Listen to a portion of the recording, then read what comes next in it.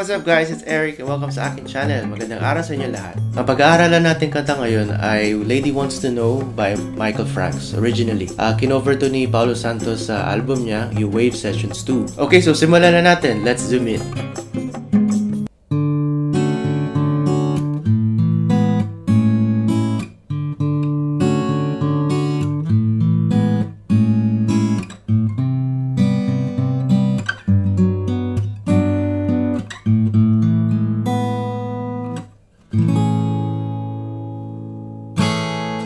So, para sa intro chords natin, D major 7.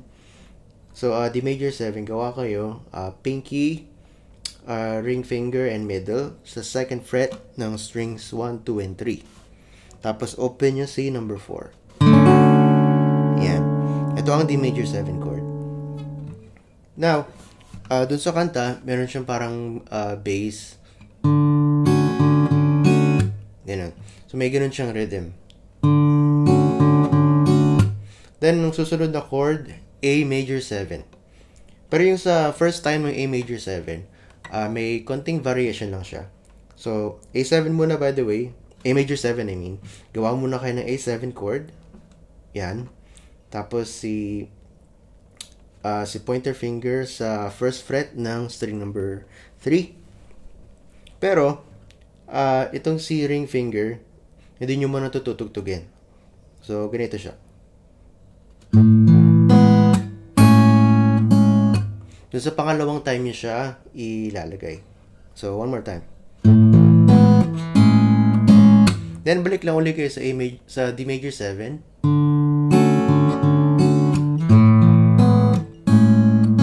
So, bali dalawang beses yun. Then, yung susunod na chord, C major 7.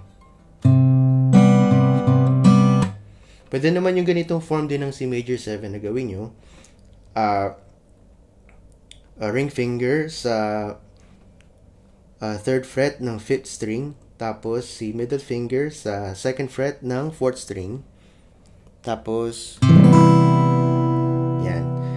Ito ang isang klase ng C major 7. Pwede namang bar chords din, yung ganitong form ng C major 7 sa third fret. So, kagaya nung last lesson natin sa Wag na lang kaya, gumawa kayo ng B flat major 7. Tapos, itaas nyo lang siya sa number 3 dahil yun yung bass natin, which is C. So, C major 7. Then, after C major 7, G major 7 naman. So G major 7, uli. Para madali, gawa kayo ng E chord. Ito. So, pointer, finger sa first fret ng 3rd string. Then, middle finger sa second fret ng 4th string. Then, ring finger sa second fret ng 5th string. Yan. Pero since nasa major 7 chord yung gagawin natin chord, ibababa nyo lang siya ng isang step pababa. Then, iuro nyo siya sa 3rd fret. Okay? Then, since G yung bass note natin, so, pwede nyo gamitin tong si thumb dito sa 3rd fret ng 6th string. Yan. Pero, hindi nyo pa tutugtugin si number 5. Hindi siya kasama sa chord. So, again, G major 7. After G major 7, balik ulit kayo ng A major 7. Pero, sa time na to, hindi nyo ipi-play yung itong si ring finger sa second fret ng 2nd string. So, i-keep nyo lang siya open. Then, yung last chord, hindi ko alam kung anong tawag sa chord na to. Pero, based dun sa record, sa version ni Paolo Santos, I'm sure ito yung ginawa niyang chord. So, para magawa niyo siya, tawagan nila natin siyang A. Gawa kayo ng A chord, pero ibabar niyo siya, gamit niyo yung ring finger niyo. Then, don't forget, ito yung A chord natin. So, sa second fret siya ng strings, 2, 3, and 4. So, ibabar nyo siya ng ring finger nyo. Then, si pinky, sa 4th fret ng first string, G sharp, yung note na yan. So, isama nyo si number 5 dun sa chord, kasama siya. Then, let's go to the verse. Okay, isang run tayo ng verse.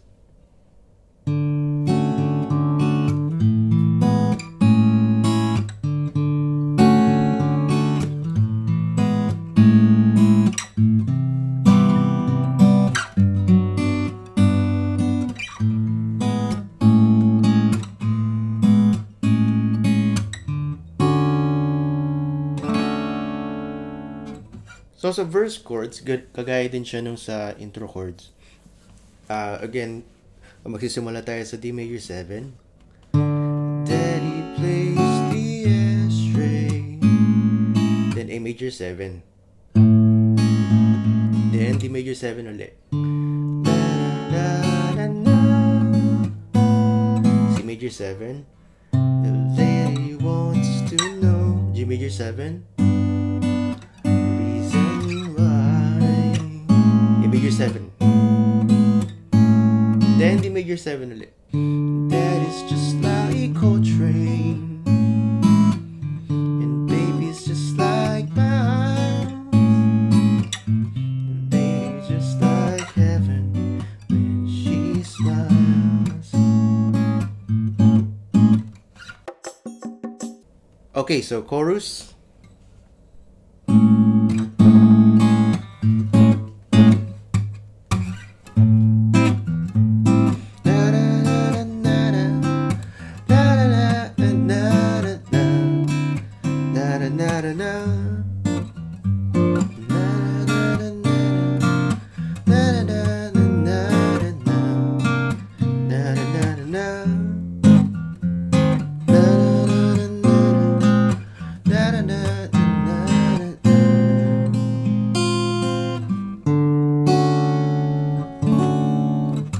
So, sa chorus, ang chords na gagamitin natin, pare-pareho lang siya, pero paurong lang yung movement. At tip nga lang, itong mga susunod na chords, tricky siya. Madali naman siyang gawin, pero kung hindi kayo sanay mag-bar chord, baka medyo mahirapan kayo. But don't worry, again, ilalagay ko sa ibaba ng screen yung tablature para masundan nyo yung fingering.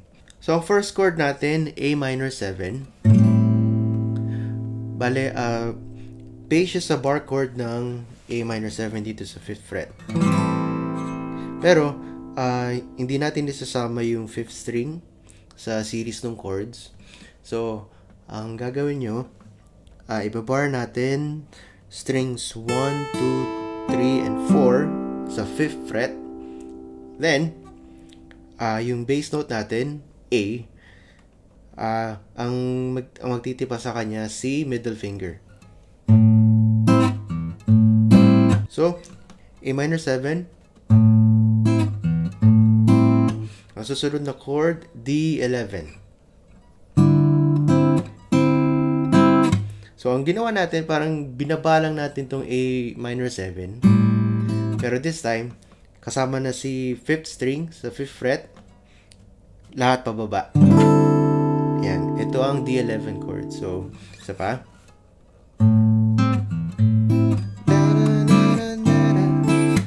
Then, ang susunod na chord, G minor 7. So, same shape.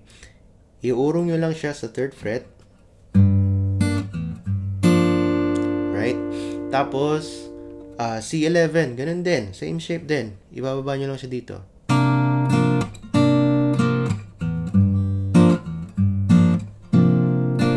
Simulan natin. Saba. So, A minor 7. Lady wants to know.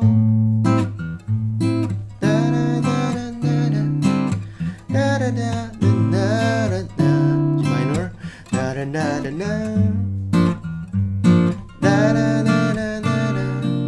How he hates to say goodbye, but she doesn't know.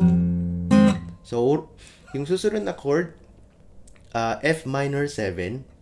So, from sa 3rd fret, iurong nyo lang siya sa number 1. Right. Tapos, ganun din. So, B flat 11.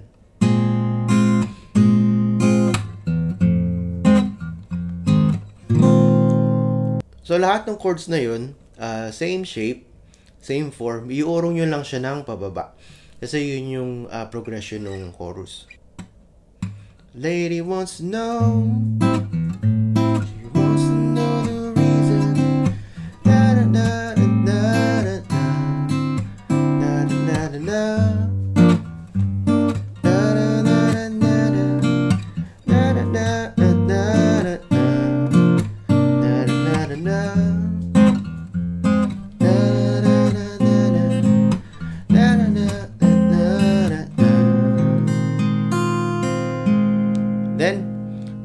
On to sa next part ng kanta, which is intro again.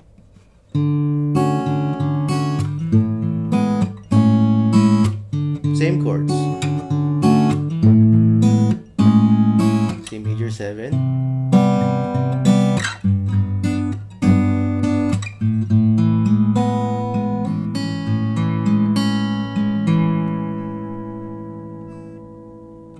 Or kung gusto nyong to spice it up, dun sa last ending nung intro na yun, pwede nyo naman gawin na yan. So, on to the second verse. So, verse 2, ganun pa rin yung chords na gagamitin natin. D major 7, A major 7,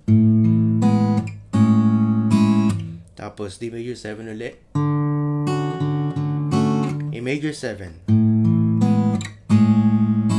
C major 7, a lady wants to know, G major 7, reason why, A major 7. Then, that is just like Coltrane, same pa rin.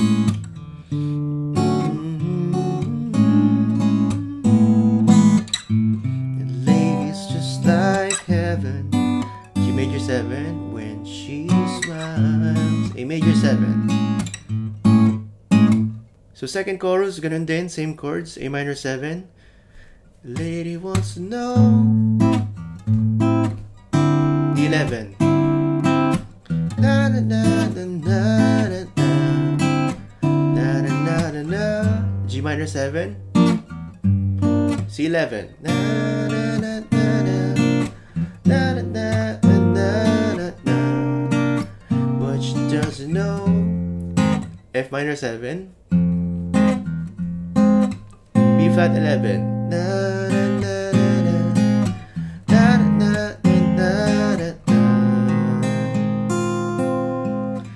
Then magkakaroon ng ad-lib part after nung chorus na yun based sa version ni Paolo Santos. So gagawin nyo lang din yung intro chords, may konting variation lang. So D minor 7, major 7. Pero para siyang may pop eh. What I mean is parang pop and stop, ganun. So, ganun siya. Then, papasukan niya ng konting solo sa part na yun. So, may konting solo part doon after nung pop and stop na A major 7.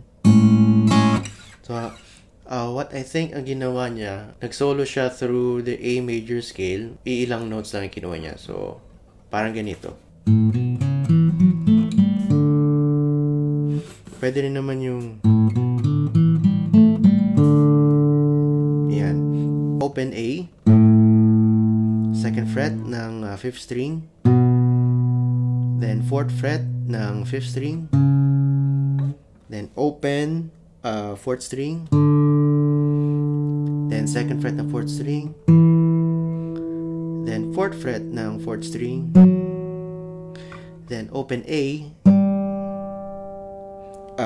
open 3rd string, then pointer finger 2nd fret ng 3rd string, then open,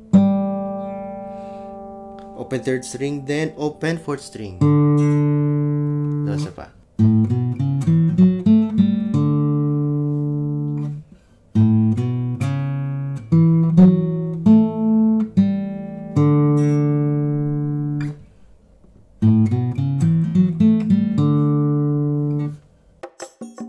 So after nung solo part na yun, ang mangyayari, babalik uli sa D major 7.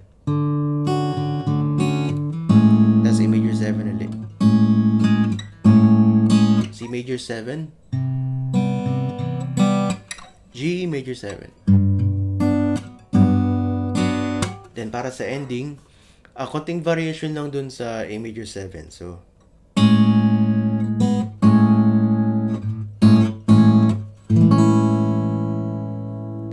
yun. So parang itinataas lang niya tong si ring finger na magkaroon ng parang accentuation dun sa major 7 chord.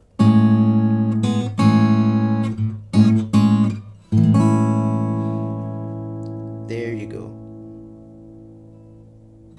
There you have it, guys. So thank you for watching. I hope natutunan kayo sa small video na to. Kung may malabo instruction dun sa video, please let me know in the comments and I will help you out. Once again, thank you for watching and I will see you in the next video. Peace.